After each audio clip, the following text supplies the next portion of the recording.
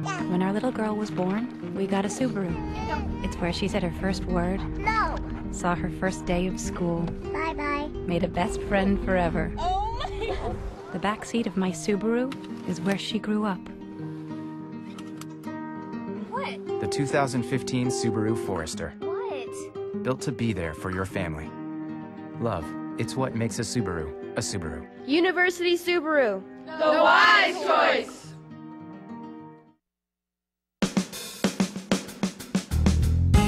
Good morning and welcome to Radio Friends on this Wednesday, February the 18th. We have two topics today.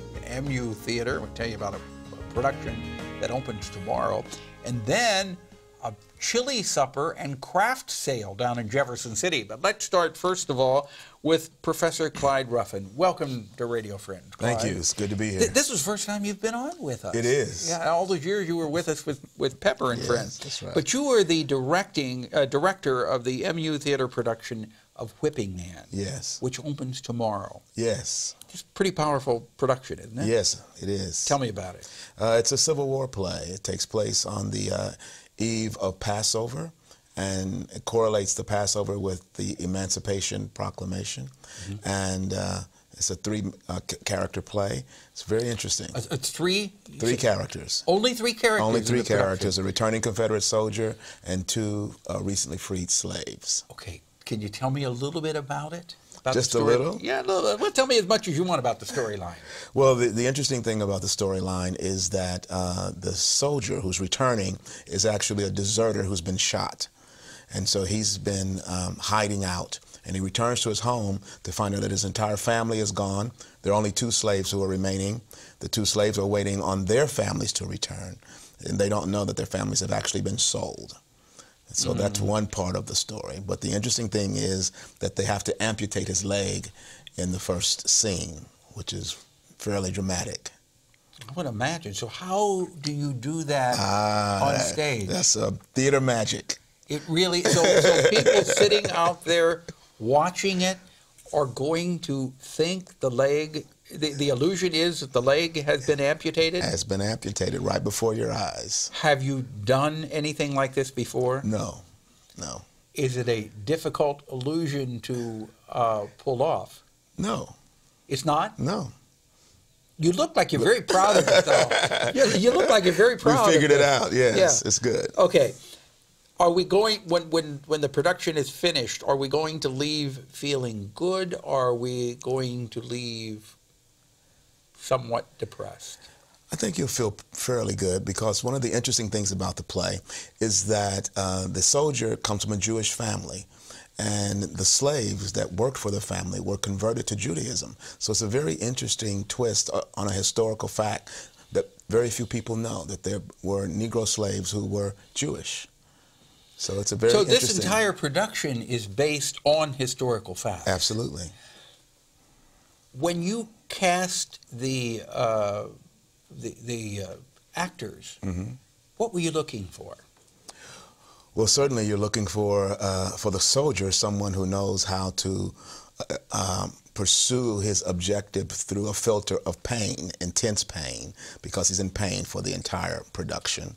And then the other two characters, they're very strong characters. One's younger, one's older. So there has to be a dynamic between the three men. And the interesting thing is that the younger slave and the soldier are actually brothers, but they don't find that out until the end. They don't know it. Yes. The soldier, the actor that's in pain throughout the whole production, that has got to be emotionally draining. It is. I would imagine it's tough. emotionally draining. It's tough. Because it's taking a lot of energy and a lot of emotion to pull that off. Yes. All right. Plus he can't move because his leg is gone. Oh.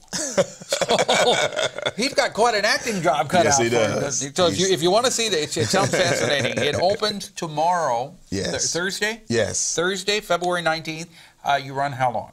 We run 7 performances. This February 19th through the 21st, and February the 26th through March the 1st. Okay, and the location? Rhynsburger Theatre. And if people want to get tickets, it's 882-PLAY. 882-PLAY. You got it. Professor Clyde Ruffin, thank you so much for coming by.